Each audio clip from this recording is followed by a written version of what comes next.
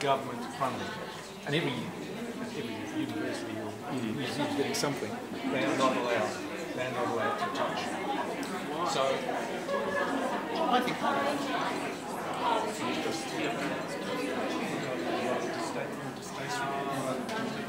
contemporary British government. Now it probably represents a pure British history.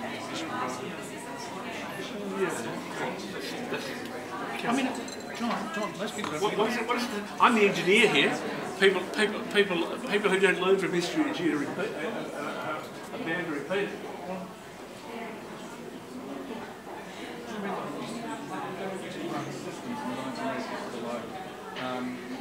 1980.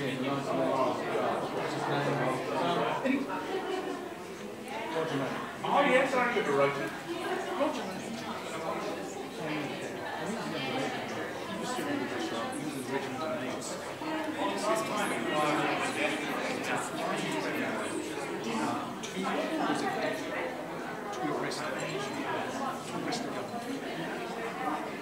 He said it never happened because he said he knew something. And I said, but that's how we did it. That's why it didn't happen.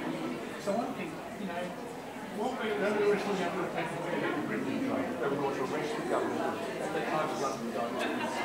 Yes, I remember. They were going to arrest them. So I thought myself.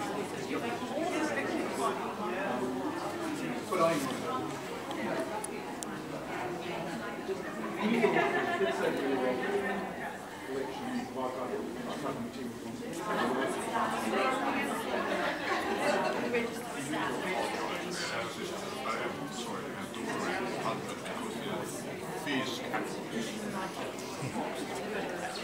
and most of the papers are in the settings.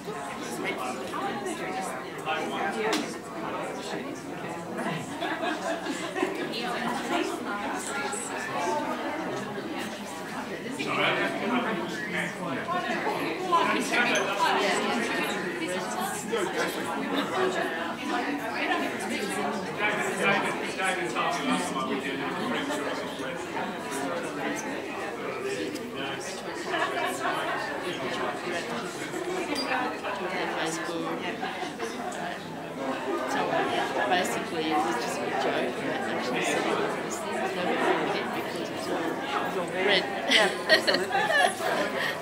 Hi there, how's it going? Hey, how you doing? Aaron, shake hands. Oh yes. Good grip. Just talking about the impact. So please welcome Dr. Selena Griffiths.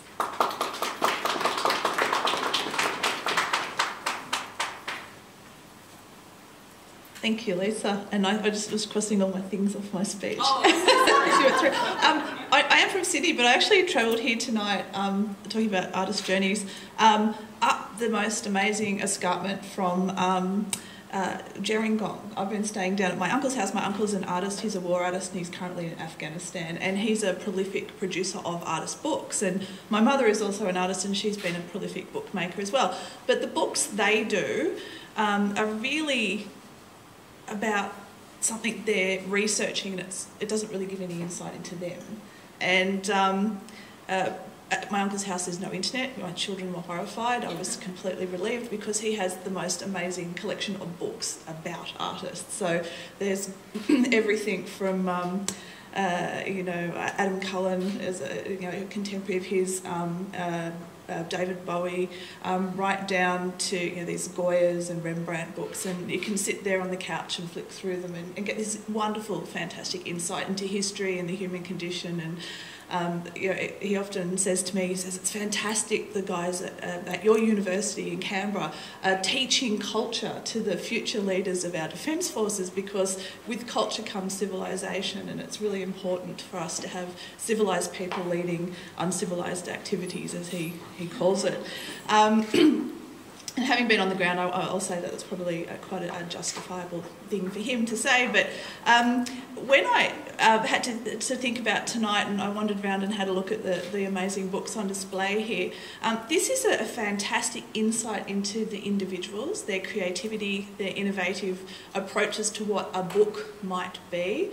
And you'll see that if you close your eyes and imagined a book, you'll be sort of transformed into a shop or a library with everything neatly lined up and in specific formats and bound tightly.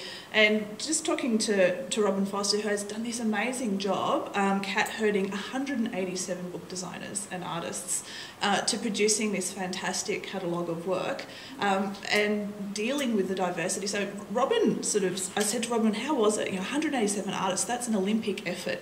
And Robin was telling me that this particular artist here had actually originally produced the pages of the book, which are now face-mounted acrylic, on toast.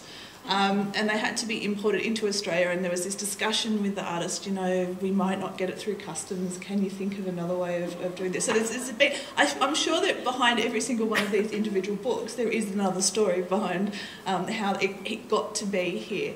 But Robin and I were discussing also the importance of the fact that everyone knows what a book is now, and that sort of very basic starting point and the myriad materials that are available to different artists and designers has allowed a massive level of creativity to pan out through this exhibition. And so you'll see books redefined as there's cutout, there's printmaking, there's folding, there's gluing, there's stitching. All of these are traditional crafts that were related to bookmaking hundreds of years ago when we first started producing books, but we sort of shifted away from as we industrialised and democratised the book. And this is coming back to the bespoke. So most of these are one-off, they're not replicable in any way, and they become artworks or pieces of a refined craft that are in fact artworks on their own. And I must at this point thank John and the team at the library for creating such a great exhibition space. We always joke about the white square at the College of Fine Arts, or sorry, we're called Art and Design now, don't tell Brendan I slipped. We're going through a very lengthy rebranding process, but to escape the white box or the white cube, and to have books where they should be in a public place that's accessible and surrounded by the more formal cousins of theirs on all of the shelves. It's a fantastic context in which to view these works. So I hope all of you really enjoy these books tonight. I hope you sort of look a little bit more closely and try and understand the individual that has been working very hard to prepare each of these works for you to enjoy, and understand what are they really trying to tell me, but beneath that, what does this really tell me about them as individual creative people. And on that note, I'd also like to acknowledge the traditional owners of the land that we're meeting on tonight, and their elders, past, present and future. And I hope you all enjoy the rest of the work for the evening. Thank you for the artists for travelling so far, and Robin, thank you for being such a persistent and fantastic curator. I know this is the third exhibition in a string of 3 that you've presented with this work, this series of works, and I hope that it will give you energy to get back up and curate something similarly wonderful next. Congratulations. Previously been on display at the Redlands Museum and the Redlands Art Gallery, and has now travelled to UNSW Canberra. Please make Robin welcome.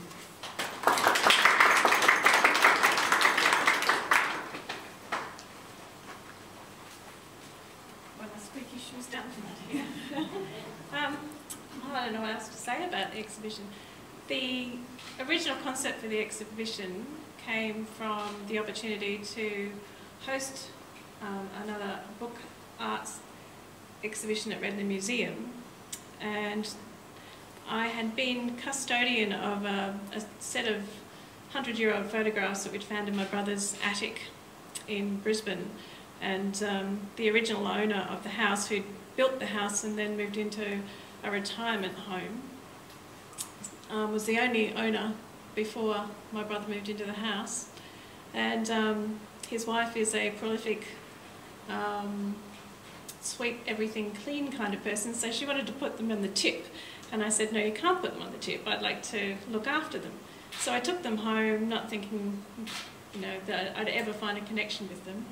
But they travelled through about 3 houses with me, and then I decided that they would be a good basis for an exhibition in a museum about lost identity and personal histories and how we can lose all the connections that we have with family.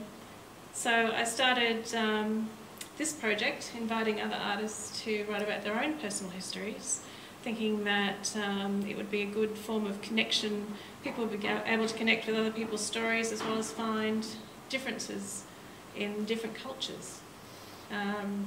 So I posted some of these images online, and the niece of one of the photos that I put up got in touch with me and said, that's my family.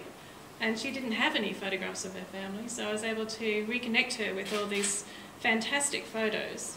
And she also allowed me to make images, use the images to make books. And there's one artwork left.